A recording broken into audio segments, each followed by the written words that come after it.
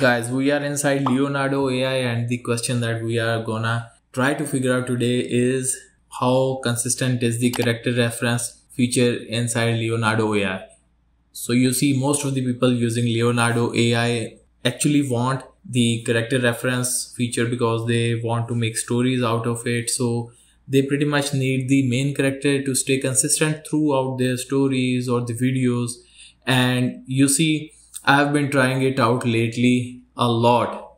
And these are my pictures that I generated from this character reference feature. And these are pretty amazing, I would say. So let me show you what my actual picture is like. You see, this is my actual picture.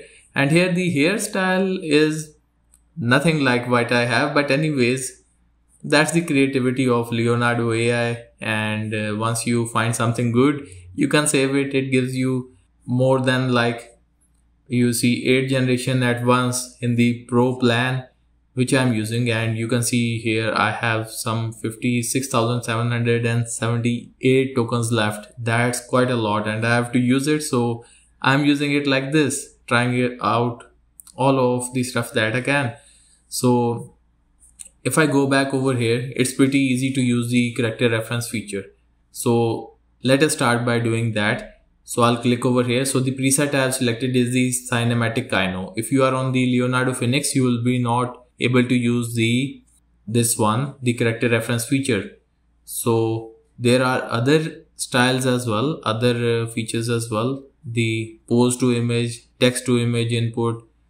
So anyways, we are gonna go with the character reference. You see, let's select confirm, and now you'll have to select the image as an input. So here's Triple H and let me know down in the comments who this is. So I'll select my picture right now, click on confirm. So now we have the image loaded. So I want the contrast to be actually high. The image aspect ratio should be, I want it to be like vertical. So let's say this one, this mobile, and the number of images 4. Okay, let's go to the advanced settings. So no negative prompt, I'll just pass this one. Anyways, let's come back and let me type a prompt. So the strength I want is high actually. So over here, let's say I want my character to be a barista in a coffee shop with a smiling face. So I'm gonna click on generate and it's gonna consume 16 tokens. It doesn't take a lot to generate and it's usually a matter of seconds, but I'll be back.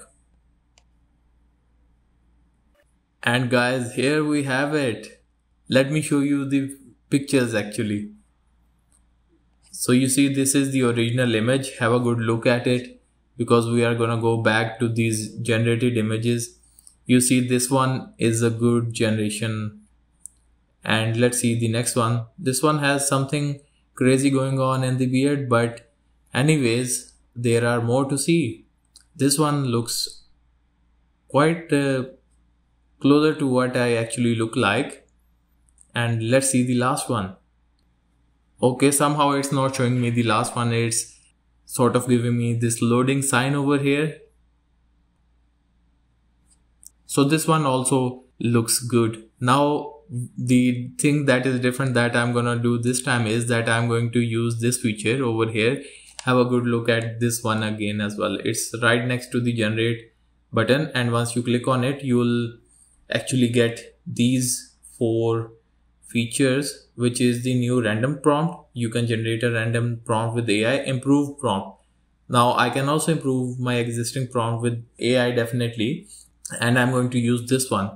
I haven't used this edit with AI, but okay, so I'll use the improve prompt. Now what's it going to do for us? So this is what it made for us, a detailed prompt. So the description goes like a cheerfully brewing barista.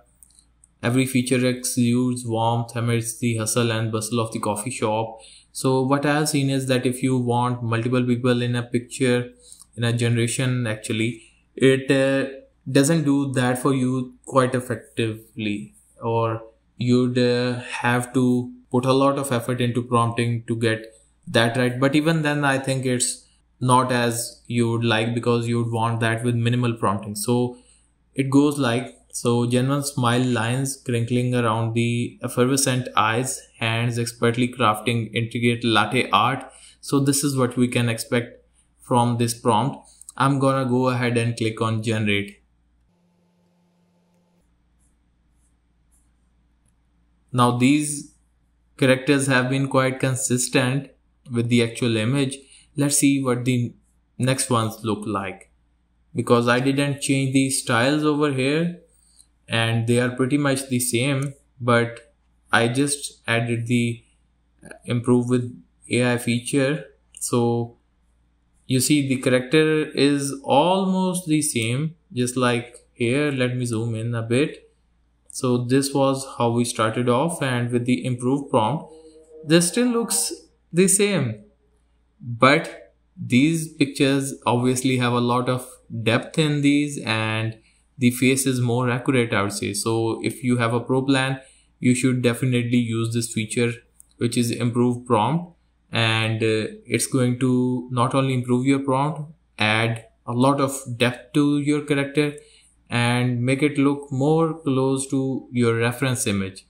So if you see this one already looks good. This was the original image we started off with. This is the next one, also reasonable.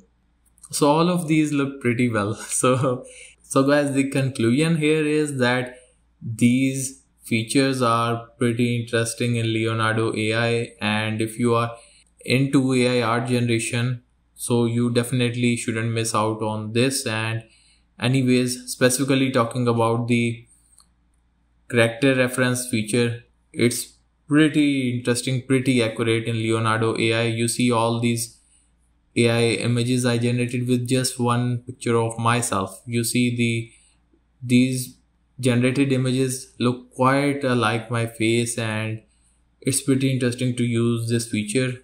And I would also urge you to try using this one.